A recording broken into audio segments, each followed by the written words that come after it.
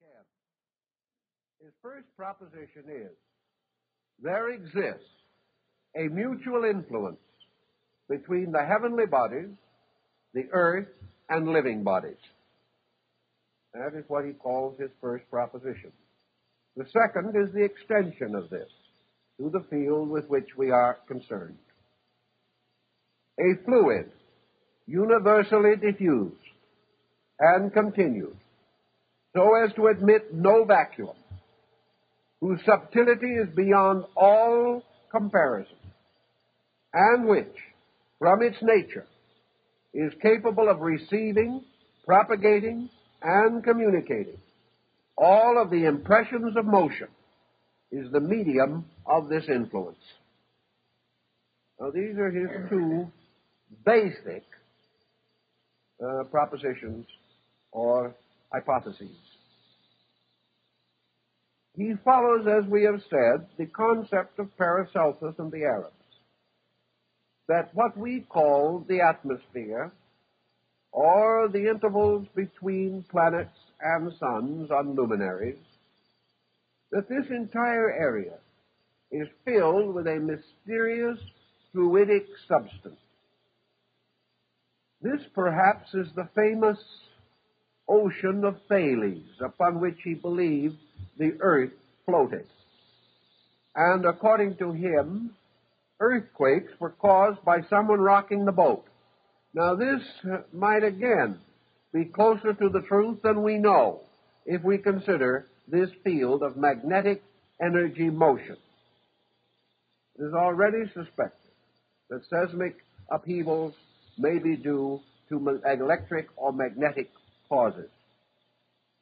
This also may be the mysterious sea described by Heraclitus, who declared that souls coming into generation first passed into a strange, humid substance, moist but invisible, which enclosed the earth, and which, to a measure at least, communicated itself to the earth through the precipitation of rain.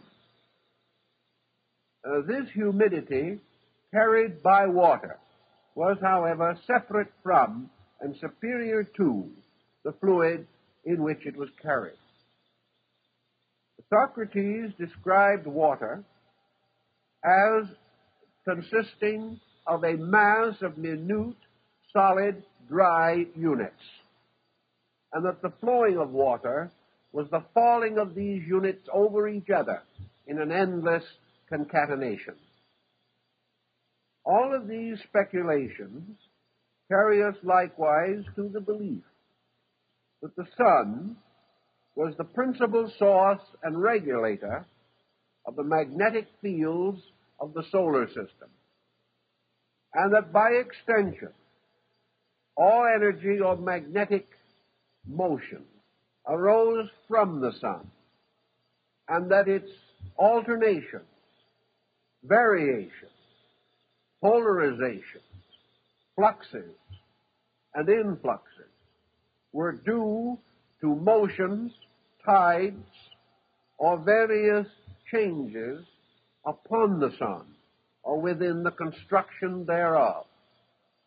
We would be inclined to go a little way along this road in recognizing the effect of sunspots, which would represent, therefore, some change upon the surface of the sun, which produced marked modification on the earth and among the creatures that inhabit the earth.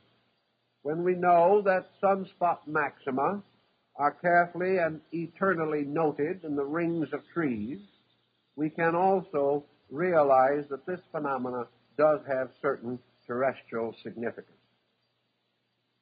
Mesmer then went with Paracelsus to the theory that as all forms in nature exist within this humidic magnetic field, that all these forms likewise have a magnetism of their own, have their own magnetic fields, which are subservient to that of the earth and the sun, and also are subject to a certain modifying negative influence from that solar light which is reflected from the surface of the moon, which forms a different kind of magnetic energy.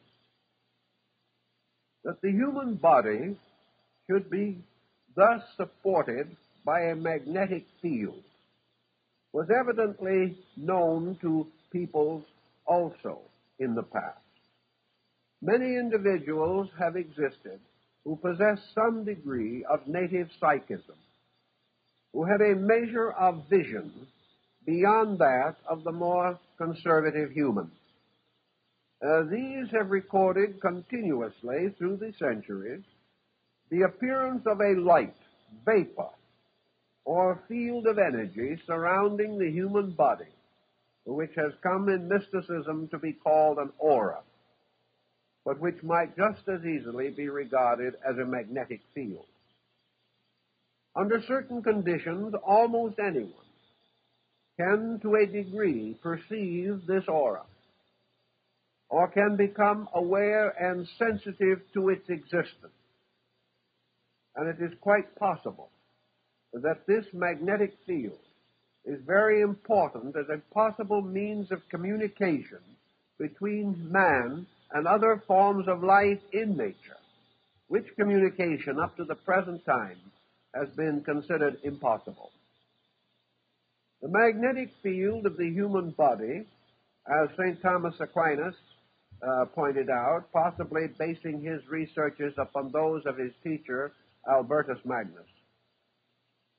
These fields in the body were subject to tides, were subject to motions of one kind or another. Albertus Magnus pointed out that the fluids in the brain were controlled also tidally by the motion of the moon. Thus it is conceivable that at least 3, probably more, types of pull or push pressures may be found operating upon magnetism. One of these, of course, is the sun, which in its motions and in its various internal mutations certainly affects magnetism, affects the earth in many ways, and it is probably the magnetic field rather than the actual light which is responsible for the phenomenon of the seasons.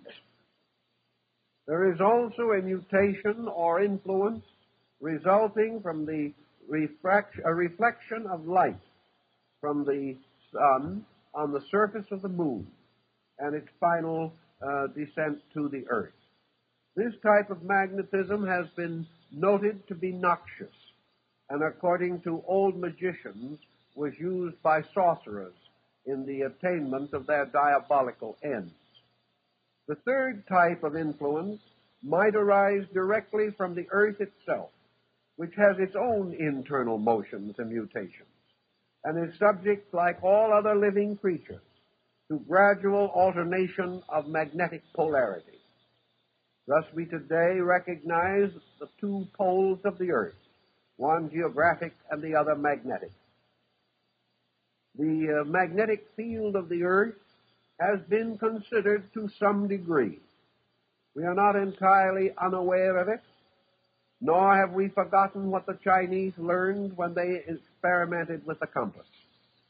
We know that magnetic currents of some kind do exist, but for some reason we have never directly attempted to apply them to therapy, except in the case of a few extraordinary and regarded as deranged researchers. The magnetic field of the body itself may therefore be similarly described as that of the sun, namely that it is a fluidic material, fluidic to our comprehension, but probably not fluidic in its own nature. It gives the impression of a fluid, but it is far more subtle than any fluid that we know. I think Mesmer termed it fluidic because he perceived within the substance of it certain tidal motions, certain ebbing and flowing, which we associate with a liquid of some kind. But it might just as well be associated with these magnetic patterns which seem to lie beneath the surface of frost pictures on a window pane. Mesmer was convinced that this magnetic material formed not only a natural field around man, but was to large measure the basis of a certain protection. In other words, a person in whom the magnetic field was strong and was normally sustained apparently had greater resistance against the dangers of infection or many ailments which might otherwise afflict us. The reference to contagion and infection is rather important. We must assume that all forms of bacterial life, regardless of their size or structure, are also magnetic units.